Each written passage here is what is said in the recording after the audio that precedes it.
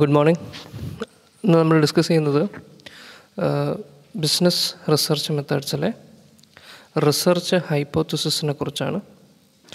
അപ്പോൾ കഴിഞ്ഞ നമ്മൾ വീഡിയോയിൽ എന്താണ് ബിസിനസ് റിസർച്ചിൻ്റെ ഫേസസ് എന്തൊക്കെയാണ് എന്നുള്ളതൊക്കെ നമ്മൾ ഡീറ്റെയിൽ ആയിട്ട് ഡിസ്കസ് ചെയ്തു. ഇനി നമ്മൾ ഡിസ്കസ് ചെയ്യുന്നത് എന്താണ് റിസർച്ച് ഹൈപ്പോത്തസിസ്. റിസർച്ചിന് വേണ്ട ഏറ്റവും ഇമ്പോർട്ടൻ്റ് ആയിട്ടുള്ളൊരു ഫാക്ടറാണ് ഹൈപ്പോത്തസിസ് എന്ന് പറയുന്നത്. കാരണം ഏതൊരു റിസർച്ചിൻ്റെയും തുടക്കം ഒരു ഹൈപ്പോത്തസിസിൽ നിന്നായിരിക്കും. മനസ്സിലായില്ലേ? അപ്പോൾ എന്താണ് ഹൈപ്പോത്തസിസ് എന്താണ് എന്നുള്ളതാണ് ഇനി നമുക്ക് പഠിക്കാനുള്ളത്. ഓക്കെ, അപ്പം റിസർച്ച് ഹൈപ്പോത്തസിസ് എന്ന് പറയുന്നത് A specific clear and testable proposition or predictive statement about the possible outcome of A scientific research study. അതായത് ഇതാണ് അതിൻ്റെ ഡെഫിനിഷനായിട്ട് പറയുന്നത്.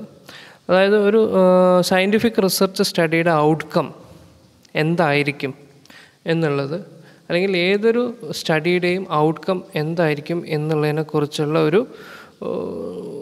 ഒരു പ്രഡിക്റ്റീവ് സ്റ്റേറ്റ്മെൻറ്റ്. പ്രഡിക്റ്റീവ് എന്ന് പറഞ്ഞാൽ ഇന്നതായിരിക്കും സംഭവിക്കുക, അല്ലെങ്കിൽ ഇന്നതാവണം, അല്ലെങ്കിൽ ഇന്നതാവാനാണ് സാധ്യത എന്നുള്ളതൊക്കെ ഒരു പ്രഡിക്ഷന് ഒരു സ്റ്റേറ്റ്മെൻറ്റായിട്ട് പറയുന്നതാണ് റിസർച്ച് ഹൈപ്പോത്തസിസ് എന്ന് പറയുന്നത്. അപ്പോൾ ഒരു സയൻറ്റിഫിക് റിസർച്ച് സ്റ്റഡിയുടെ, അതായത് ഒരു റിസർച്ച് തുടങ്ങുന്നതിന് മുമ്പ് തന്നെ എന്തായിരിക്കും അതിൻ്റെ റിസൾട്ട് എന്നുള്ള ഏകദേശം ഒരു ധാരണ, അത് വെച്ചിട്ടാണ് നമ്മൾ ഏതൊരു സ്റ്റഡിയും നടത്തുന്നത്. ഓക്കെ, അതാണ് റിസർച്ച് ഹൈപ്പോത്തസിസ് എന്ന് പറയുന്നത്. A specific clear and testable proposition or predictive statement about the possible outcome of a scientific research study. ഈ റിസർച്ച് സ്റ്റഡി നടത്തുന്നത് based on A particular property of A population. ആ ഒരു പോപ്പുലേഷൻ്റെ, നമ്മൾ എവിടെയാണോ study നടത്താൻ ഉദ്ദേശിക്കുന്നത് ആ പോപ്പുലേഷൻ്റെ ഒരു പർട്ടിക്കുലർ പ്രോപ്പർട്ടിയെ ബേസ് ചെയ്തിരിക്കും നമ്മുടെ ഔട്ട്കമ്മിൻ്റെ ആ ഒരു പ്രഡിക്ഷൻ. ഓക്കെ, ഇപ്പോൾ ഓരോ സൊസൈറ്റിയിലും ഓരോ കൾച്ചറായിരിക്കും, ഡിഫറെൻറ്റ് നേച്ചറായിരിക്കും. അപ്പോൾ ആ നേച്ചറിനനുസരിച്ചായിരിക്കും നമ്മൾ ആ ഒരു ഔട്ട്കം പ്രഡിക്റ്റ് ചെയ്യുക. Okay, A predictive statement capable of being tested by scientific methods. അതായത് വേറൊരു ചെറിയൊരു ഡെഫിനിഷനാണ് ഹൈപ്പോത്തസിസിൻ്റെ. A predictive statement capable of being tested by scientific methods. Scientific methods ഉപയോഗിച്ച് ടെസ്റ്റ് ചെയ്യാൻ ക്യാപ്പബിൾ ആയിട്ടുള്ള ഒരു പ്രഡിക്റ്റീവ് സ്റ്റേറ്റ്മെൻറ്റ്. ഇപ്പോൾ നമ്മൾ എന്തെങ്കിലും ഒരു റിസർച്ച്, ഒരു എക്സ്പെരിമെൻറ്റ് നടത്തുമ്പോൾ നമ്മൾ വെറുതെ എന്തെങ്കിലുമൊക്കെ ചെയ്യല്ല, മറിച്ച് അതിനൊരു ഔട്ട്കം നമ്മൾ ആദ്യമേ എന്ത് ചെയ്തിട്ടുണ്ടാവും, ഡിറ്റർമൈൻ ചെയ്തിട്ടുണ്ടാവും.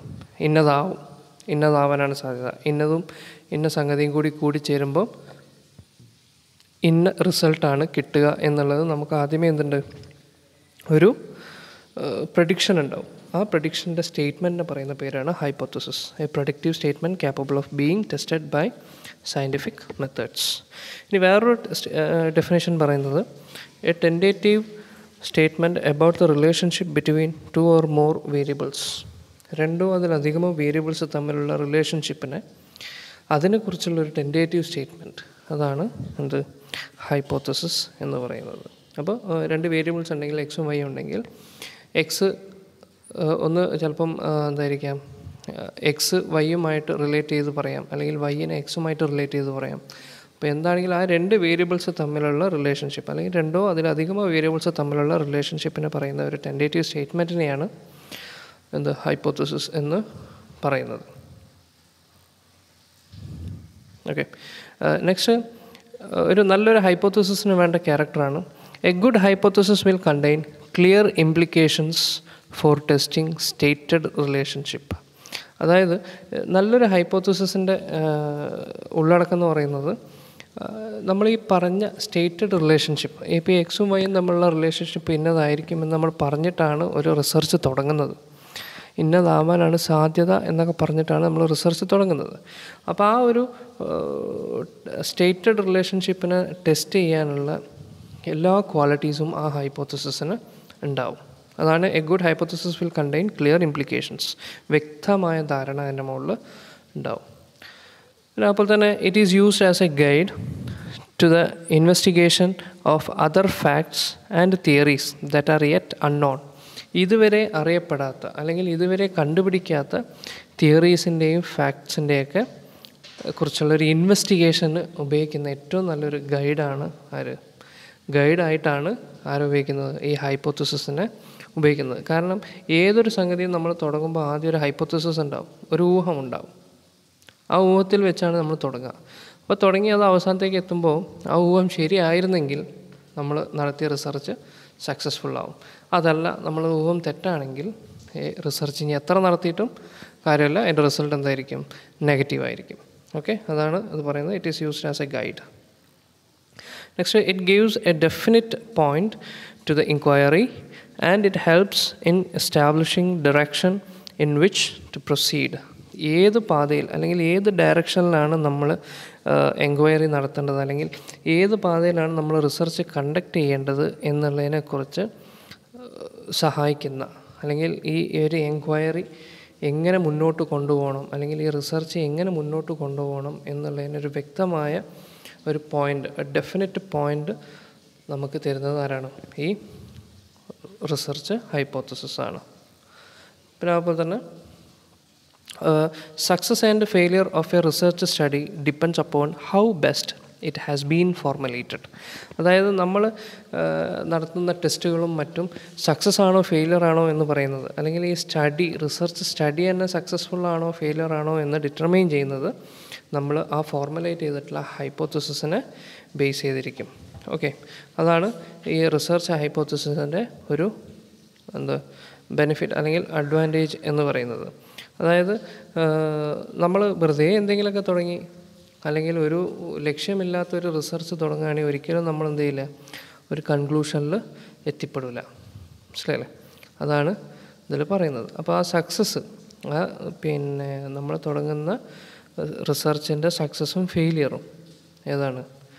ഈ നമ്മൾ എങ്ങനെയാണ് ഈ ഹൈപ്പോത്തസിസ് ഫോർമുലേറ്റ് ചെയ്യുന്നത് എന്നുള്ളതിനെ ഡിപ്പെൻഡ് ചെയ്തിരിക്കും. അപ്പം നന്നായിട്ട് നമ്മൾ നല്ലൊരു പിന്നെ ഹൈപ്പോത്തസിസ് ആണ് ഡെവലപ്പ് ചെയ്യുന്നതെങ്കിൽ ആ ഹൈപ്പോത്തസിസ് എന്തായിരിക്കും?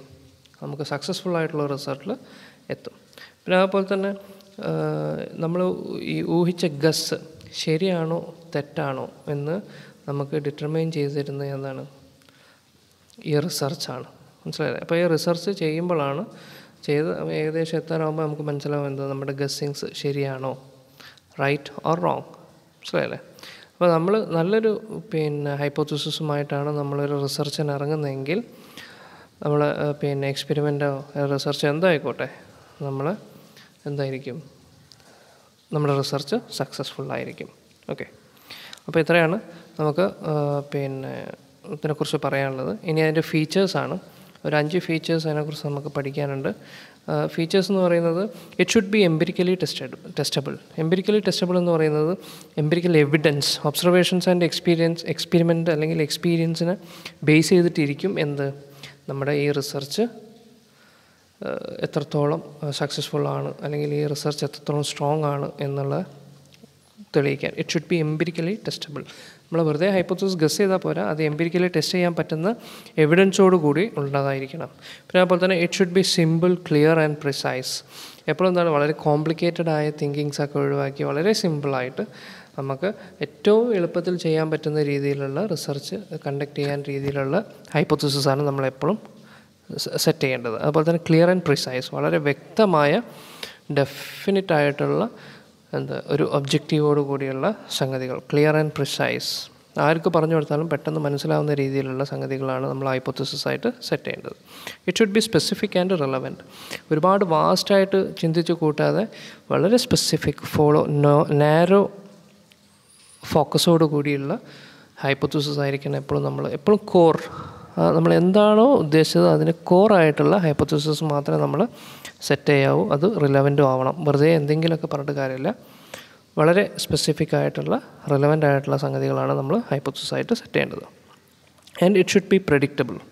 നമ്മൾ പ്രെഡിക്റ്റ് ചെയ്യാൻ പറ്റുന്ന രീതിയിലായിരിക്കും. ഇതിൻ്റെ ഔട്ട്കം എന്തായിരിക്കും അല്ലെങ്കിൽ ഔട്ട്പുട്ട് എന്തായിരിക്കും എന്നുള്ളത് നമ്മളെക്കൊണ്ട് പ്രെഡിക്റ്റ് ചെയ്യാൻ പറ്റുന്ന സംഗതിയായിരിക്കണം ഹൈപ്പോത്തസിസായിട്ട് സെറ്റ് ചെയ്യേണ്ടത്. അപ്പോൾ തന്നെ ഇറ്റ് ഷുഡ് ബി മാനേജബിൾ. കുറേ ആയിട്ട് കഴിയുമ്പോൾ ഞാൻ ഉദ്ദേശിച്ചത് തെറ്റായിപ്പോയോ, അല്ലെങ്കിൽ ഇങ്ങനെ ഉദ്ദേശിച്ചാൽ മതിയായിരുന്നു, അല്ലെങ്കിൽ ഇങ്ങനെ ഗസ് ചെയ്താൽ മതിയായിരുന്നു, അല്ലെങ്കിൽ ഇങ്ങനെ പ്രെഡിക്റ്റ് ചെയ്താൽ മതിയായിരുന്നു എന്ന് അവസാനം പറയുന്നതിനേക്കാളും ആദ്യം തൊട്ട് അവസാനം വരെ നമ്മൾ ആ ഹൈപ്പോത്തസിസ് മാനേജ് ചെയ്യാൻ പറ്റുന്ന രീതിയിലുള്ള സ്റ്റേറ്റ്മെൻറ്റ്സാണ് നമ്മൾ എപ്പോഴും എന്തായിട്ട് ഉപയോഗിക്കേണ്ടത്, ഹൈപ്പോത്തസിസ് ആയിട്ട് ഉപയോഗിക്കേണ്ടത്. ഇത്രയാണ് നമുക്കിതിൽ ഡിസ്കസ് ചെയ്യാനുള്ളത്. അടുത്ത ഇതിൽ നമുക്കതിൻ്റെ ഫങ്ഷൻസും കാര്യങ്ങളൊക്കെ അടുത്ത വീഡിയോയിൽ ഡിസ്കസ് ചെയ്യാം. Okay, thank you.